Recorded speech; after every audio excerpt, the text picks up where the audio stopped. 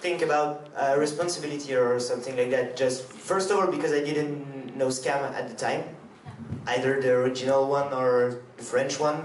I knew nothing. Like, sorry, I saw one scene, the bathroom scene, his bathroom scene, with the paper stuff, and I was like, I'm not gonna play it like this. I can't. No, it was cool. It was a cool moment. After. What was I saying? Yes. No, I didn't think about the responsibility because, yeah, I didn't know the show. I didn't know the impact of the show, and I never heard about season 1 and 2 in France because it was more quiet than season 3. Yeah. A little bit. No, but I think you don't have like to take responsibility because when you have a script like this, when you have a character as beautiful as Elliot was written, you just want to portray it and you just put all your work to live his life, to live the story, and I think it's okay. How am I gonna say that? No, because in my head it's very clear, but I think the impact come from the fact that we didn't think about the impact. We just portrayed like a character, his life, his pain, his love, like everything he goes through, and if you put like your body and soul in it for like 3 or 4 months, and you just don't think about what's going on, like from the audience or everything. If you play for the audience, you don't play well, and you just do like some fan service, you know, and it's not what you want. You just want to create a character, to give him life, and I think it's the most important part. And people see that and they feel that if you did it well, and I think that's why like we put like so much love in a character that it touches people, and I think that's why it gave us responsibility, but afterwards, like after the shooting, when it came out, you know. Woo! Thank you.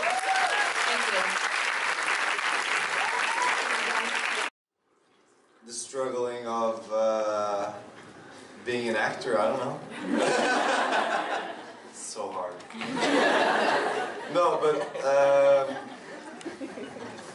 that's a very personal question. I'm sorry. No, but it's... I would say share what you're comfortable with, and if you're not comfortable, you don't need to share. Oh yeah, but it's something, it's a very interesting question.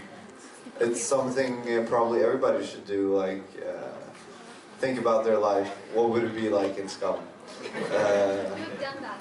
But I don't know. It's very hard.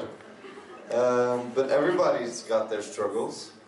So that's something that's so cool about Skam, is they really zoom in on our everyday life and make the small things very big. And in a way that's how we feel it. But from the outside it looks like nothing. So, I don't know, but it's a very good question. Yeah. Do you have something? Oh.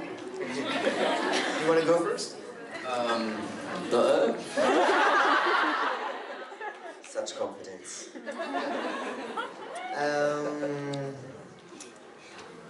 Addiction. That's it.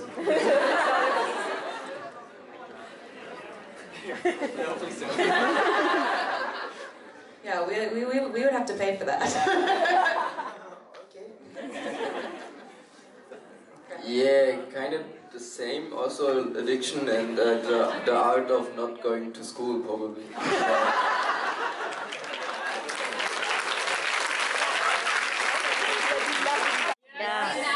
And it's about time. Yeah, everything was calculated. We didn't even notice when we shot the scene, but when I saw the episode, I was like, okay, they really did a great job. Like the post-production and David and all the creative team. It was incredible. to me as well? Oh. If you would like to. Yeah. Well, of course, Uhelga Natt. Is that a similar one to the... No. Okay. It's powerful with Niels Beck putting an audio on the thing. I don't know anything about audio, honestly. No, but that was special, definitely. So. E per Eric è l'episodio di ON SKAM, quindi il 9, in cui secondo lui è una scena molto potente. Thank you, Agnesa.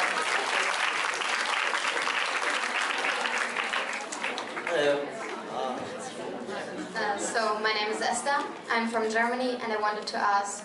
So, I don't even know how to say, you know, it's like... Dynamic. Dynamic, complex. Complex is a better word, but... I think there is no word like to say it. I was just like so happy to... So, like afraid, of course. But so happy to have the opportunity to portray someone like that, and I was like, okay, so you have to do that with the most respect that you have, like you have to respect this young man, like you will, I don't know, like nothing else, you know. It was like I saw him like. And it was here. That's the crazy part of it, because I read the script once in Korea and I never read it again. It means at the moment I read it, I understood the story, I understood the character, and I was like, okay, I just need to become this person, and it's gonna be a long work. But I never read the script because, like you, we were free in the text, and that's what was cool with the Skam France season 3, because the season 1 and 2, well, like we had like to do exactly the same, and in season 3 we were very free in the text, in the scene. We could like improvise and stuff. So yeah, I lost myself, but it was amazing. Magic. We had like 6 hours left to edit this scene, and so we played it like. You know, sometimes in TV shows or movies you play the end before the beginning or stuff like that. But this one, David was like, the director was like, no, we have to do this one like chronologically. Thank you. So I arrived, and we couldn't shoot it twice because with all the painting and stuff, it was too long to shoot it like a lot of time, even the painting battle and stuff. So we shot like the 3 or 4 sentences we say before many times, and then we started like with the painting, and then it was like one shot only. And for like the sex scene with all the painting, so they covered all the room with plastic. It was like Breaking Bad. It was crazy. Like the cameraman has like all the team were like covered in like this chemist suits, you know. And they had like the camera with like plastic stuff everywhere and stuff. And I was with Axel. So with Axel. And so and then our director was like, okay, so I'm gonna put the music. And it's not the music that they put on the episode, it was another one. Which one? It was a song called Dreamer by Clark something, a DJ. And I was so sad because I listened to it like for 3 months after the shooting, and then they changed it, and I was like, fuck off. We worked, like, we made love on this music. We made love to this music and you changed it, you can't do that. But, never mind. And then it just said like action, and he let us make out for like 30 minutes. And for the little facts, like a funny fact is that it's our director that removed our clothes. Like we were making out against the wall, and at some point he said, okay, remove everything, get naked. And we were like so connected with Axel at this point that nothing existed like around us. So we couldn't like hear him. So he came and he like removed our pants and shit. So yeah, no, it was just like improvisation.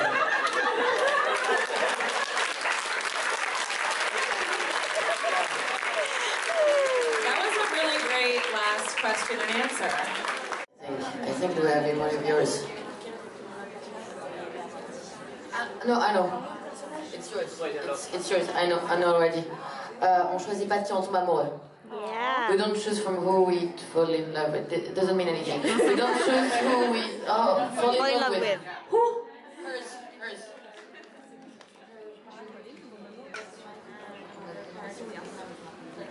Toutes les couleurs qui se mélangent, c'est le symbole de nos différences. You don't need a translation for that. You all know the TV show. On a des droits et si on ne le fait pas, personne ne le fera pour nous. Translation.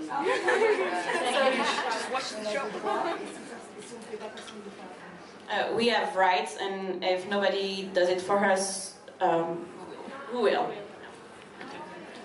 Yeah. Like the. I see it a lot actually. I see this one 3 times I think.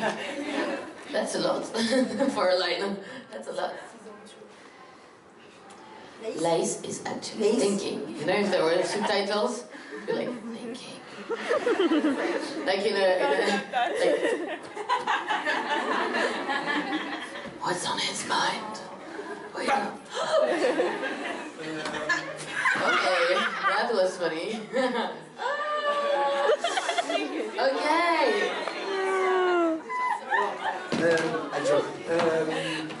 Il y a de l'amour partout, il suffit de le trouver. Hein? C'est de qui ça? C'est David. Qui dit ça? C'est dans Skam. C'est David. Si, C'est David qui l'a dit. David qui l'a dit, c'est pas dans la série, mais ça fait partie de Skam, bref. Voilà. Ouais. Dis que t'aimes. Ouais, grave.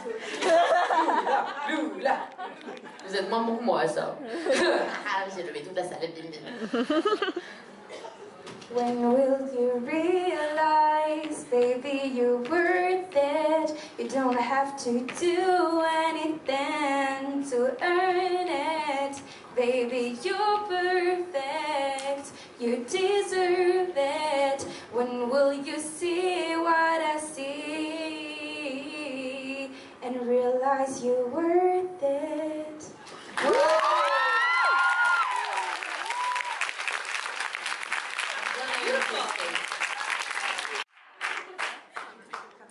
Okay, can I change the song then?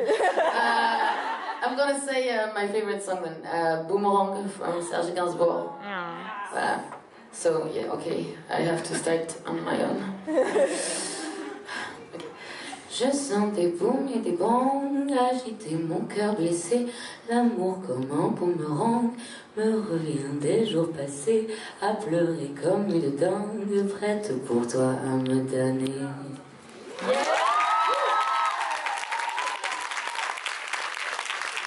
Pour un projet, je rencontre les scénaristes. J'ai parlé avec eux pendant 3 heures, je leur ai raconté ma vie, je leur ai expliqué ce que j'avais vécu, etc. Et ils avaient vraiment cette volonté de faire les choses bien et de ne pas faire de la merde, vraiment, et d'être le plus proche de la réalité, exactement.